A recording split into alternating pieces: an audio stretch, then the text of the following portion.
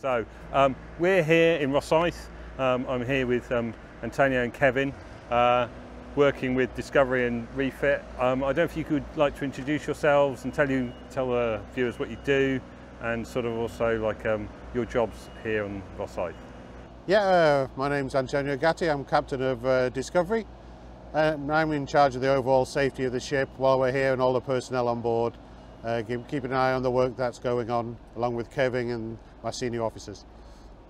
Yes, so I'm Kevin Williams, the head of research ship engineering. I'm technically managing the refit and the docking at the moment.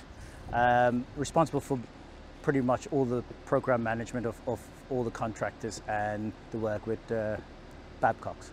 Okay, so it's really impressive to see the ship here. Obviously the refits are really important, but could you give us an example of what they're for and how they work within the ship sort of world? Yes, so the 5-year cycle of ship certification works that after every 5 years you have to do a renewal certificate. This is the 10-year special docking for the Discovery. Pretty much all the underwater hull will be looked at, and we're currently looking at it now. The propulsion, thickness readings, all tanks will be opened up, and hopefully one of the engines will be overhauled as well. Excellent. So Antonio, it's impressive to see the ship like this, but I can imagine getting it from outside in here is quite a complex process. So could you go through how that sort of happens? It is quite tricky, although Discovery is very manoeuvrable with propulsion fore and aft, so we came in without the aid of tugs under our own power. Stern first, we backed into the dry dock itself under my control and with the pilot.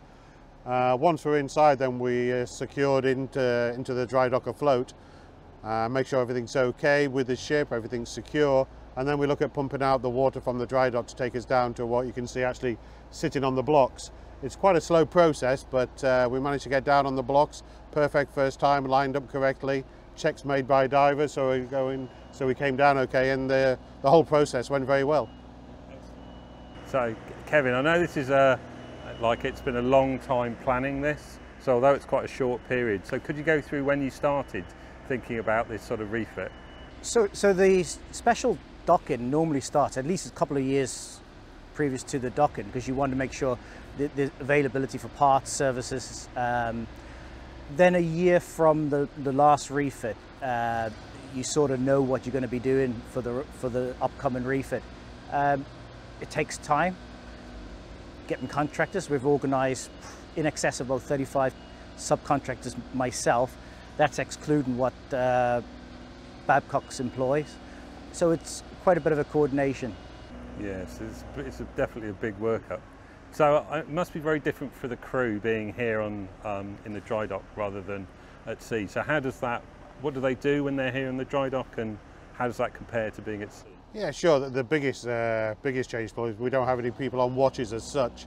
The fixed seagoing watches, there's no need for that here. We don't have people on the bridge throughout the day, obviously navigating, but it gives us a good chance then to get on with a lot of fabric maintenance work during the day. We still have a couple of night watchmen for security reasons in the evening, fire rounds, that kind of thing.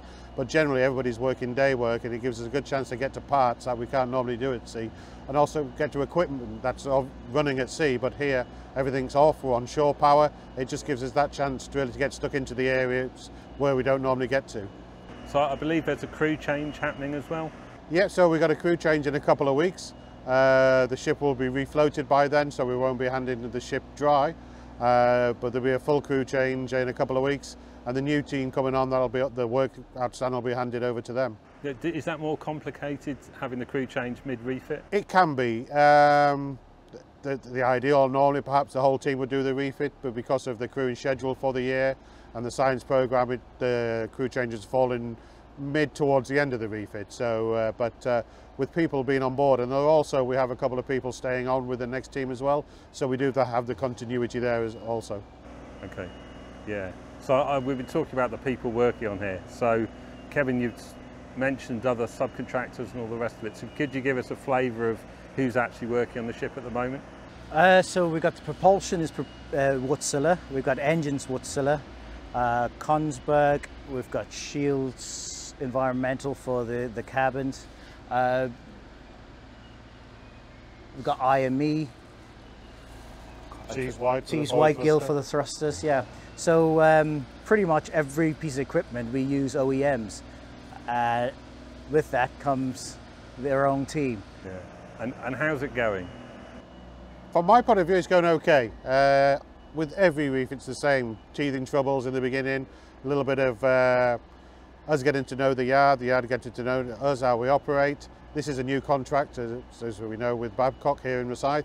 But generally it's going okay, moving in the right direction. There's always a feeling at this stage, halfway through, where you think things won't come together, but they always do in the end. And yeah, at the moment we're quite positive about the whole, how things are progressing. Excellent. And what's next for Discovery? So Discovery, from here we have there'll be a few days of post-refit trials. Obviously the ship's been out of the water, we've had work on the generators, work on thrusters, so they will all need putting through the paces at sea. That'll be for a few days, couple of days, and the ship's going up to Dundee to take part in the 100th anniversary of the original, the Discovery 1, up in Dee at the Heritage Centre there. So it's going to be really exciting to have the latest line of Discovery research vessel with the original one. So there's the weekend in there for public visits, access, a few events with the Heritage Centre. Then the ship's back down to Southampton, back to home port outside NOC. And then we're out on some trials then with some autonomy trials, auto sub trials out of the Whittard Canyon in the southwest approaches. Looking ahead into the summer, we're looking at then an expedition up towards Norway, Tromsø and around Svalbard, and then across to Canada. So we've got a full year and going to some different places, which is always good for us. Yeah, it's another exciting programme. So I know that the Discovery is here in Babcock, but the James Cook's not being refit here, and I believe there's some very major work which is happening in Dammon for the refit for the James Cook. So the propulsion motor is due to be overhauled. The previous propulsion motor was done 2 years ago, and the other one needs to be done this year. That work will be undertaken by Dammon in Amsterdam. They have history with the vessel. They've done it previously. There's lessons learned from that. The motor OEM is in Rotterdam, so it makes sense to have that project done there. Alan will undertake that project. And it's quite major surgery on the ship, isn't it? You have to cut a huge hole in the side to remove... Yeah, the motor I believe is about 60 ton, so it needs to be supported. The area needs to be supported. The switchboards need to come out before the motor can be lifted and lifted out the side of the ship, and then putting it all back the same way. Not straightforward. It's amazing that you can actually do that level of modification to the ship sort of in refit, because it's like cutting a huge hole in the side of your car to remove things to then put back in. So it's you know, it'd be an impressive thing to watch, I'm sure. Yeah, it will be quite impressive when it's done. Yeah. And Antonio, what are the differences between the Discovery and the James Cook?